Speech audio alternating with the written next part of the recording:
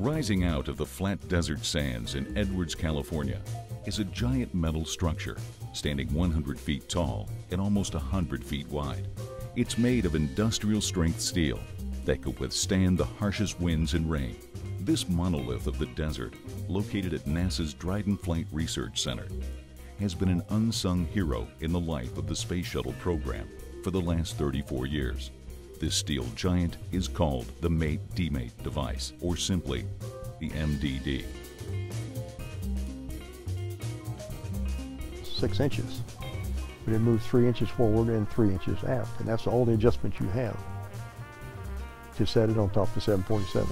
You can't move it any more than that.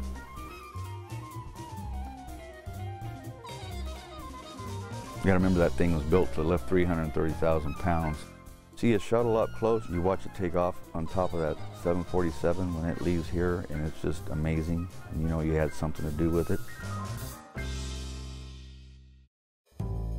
After the shuttle makes its grand re-entry, landing safely while the world looks on, and after the media has shut off their cameras and gone home, a vital, albeit less glamorous event is just beginning. The processing and mating of the orbiter in the MDD.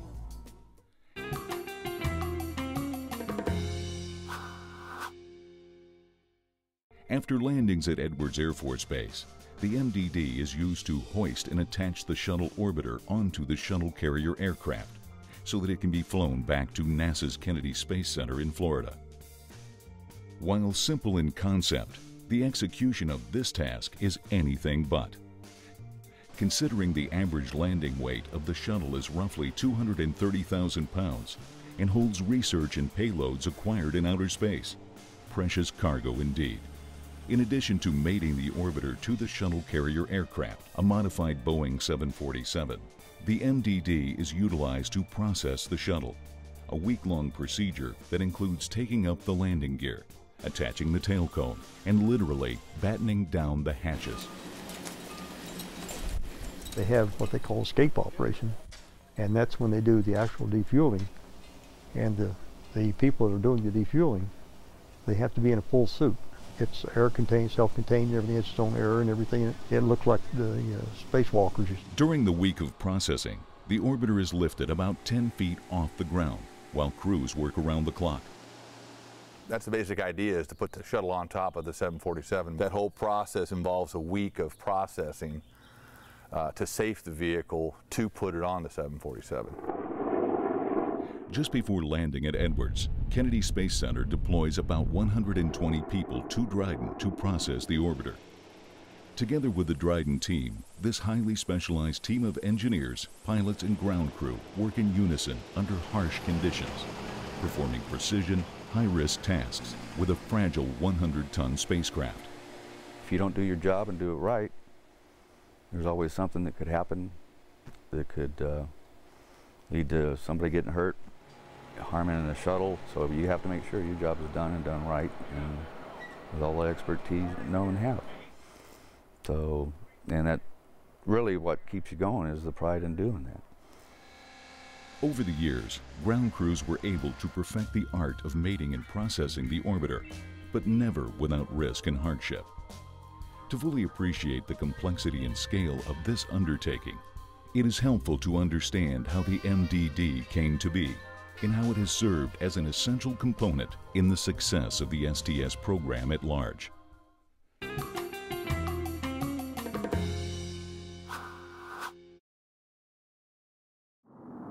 As the sun was setting on the Apollo space program in the early 70s, a new program, the Space Transportation System Space Shuttle, was dawning. One defining distinction between the two programs was that the Space Shuttle was a reusable spacecraft, unlike its predecessor. The shuttle, or orbiter, was to be lofted into low Earth orbit with the energy of 2 solid rockets and the orbiter's 3 engines fueled by an enormous external tank filled with liquid oxygen and liquid hydrogen. Upon its return from space missions, the orbiter would re-enter the Earth's atmosphere, flying without power, like a glider, and land on a long paved runway, like traditional aircraft. These methods of launch and re-entry proved to be very effective. With an extremely short wingspan, and without the expendable external fuel tank used for liftoff, however, the orbiter lacked the ability to take off and fly like a conventionally powered aircraft in the Earth's atmosphere. From the start of the program, engineers recognized that the orbiters might not be able to return to their launch site at the Kennedy Space Center in Florida because of an engine malfunction after liftoff or because of unfavorable weather conditions. Shuttle can't land in the rain, no. Once it breaks through the atmosphere, it starts cooling off, and there's enough space between the tile that any water penetrating actually hydraulically pushes the tile off of the shuttle. The water doesn't have any place to go, so the tiles are just glued on. That's why landing at Kennedy, always concerned because, you know, how much rain it gets there. And we're usually pretty dry here. In this event, a landing elsewhere would necessitate bringing the shuttle back to Florida, which meant the need for a structure capable of lifting the orbiter off the ground and placing it on the back of the 747 Shuttle Carrier Aircraft. Using cranes to lift and attach an orbiter was deemed a far too delicate balancing act to sustain over the course of the shuttle program. It soon became clear that there was a need to build a permanent and reliable structure to achieve this task. Hence, the idea of the Mate-Demate device was born, and plans to fabricate and construct the first MDD were put into action.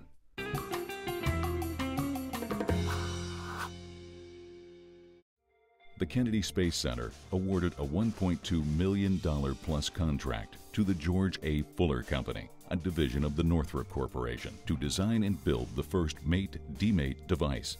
Soon after, the MDD at Kennedy Space Center was constructed in 1976.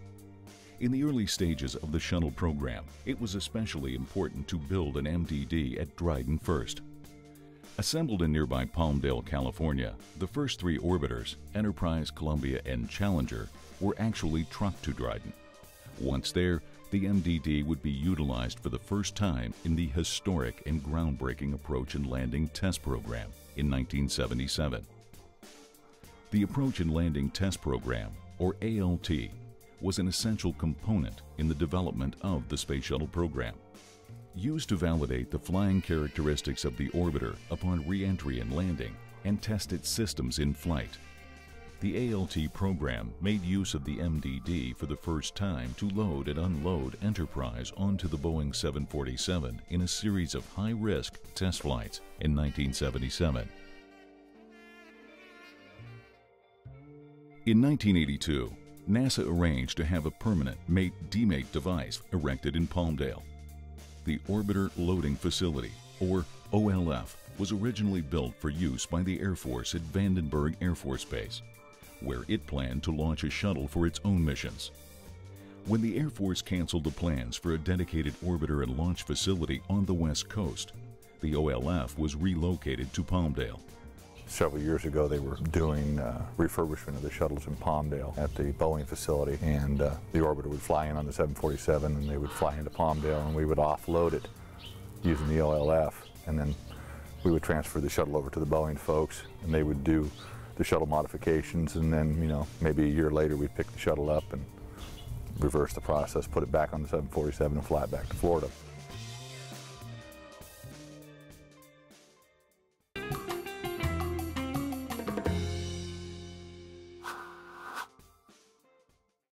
The shuttle orbits the Earth at Mach 25 and makes its landing at over 200 miles per hour. But when the orbiter finally comes to a halt on the ground, the massive spacecraft is not easy to maneuver. After landing, the orbiter is towed about 2 miles to the MDD, a process that takes over an hour. Once situated in the MDD, the orbiter is lifted off the ground and held there for days while crews work under and over the orbiter, preparing it for its return flight. Because it is not hermetically sealed, the cargo bay is kept at a positive pressure, and the electronics in the vehicle are kept operational. This ensures that the equipment and any experiments on and in the orbiter are kept cool throughout its stay in the MDD. Anything that's in the payload bay stays there because on the ground, the payload bay doors aren't capable of opening themselves.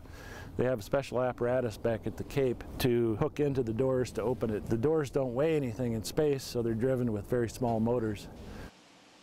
The MDD is an open truss structure, standing about 100 feet tall, with platforms every 20 feet.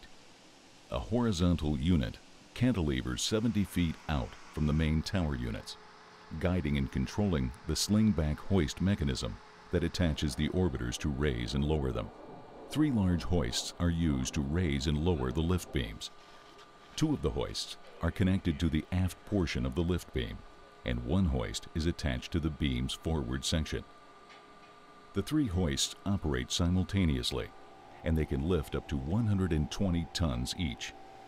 There are 6 stationary platform levels, 2 movable access service platforms, 1 for each side of the orbiter, and other smaller movable platforms.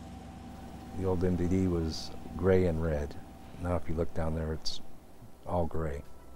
In 2004, Dryden took on the enormous endeavor of removing the lead-based paint that covered the entire MDD.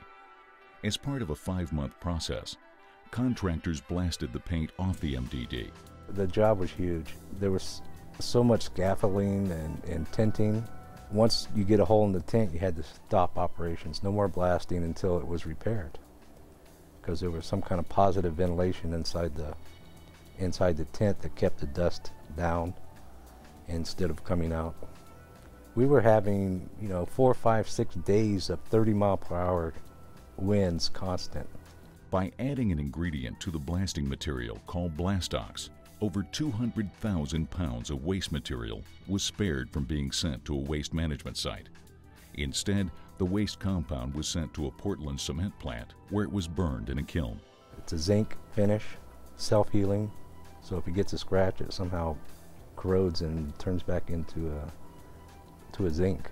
It's an amazing stuff.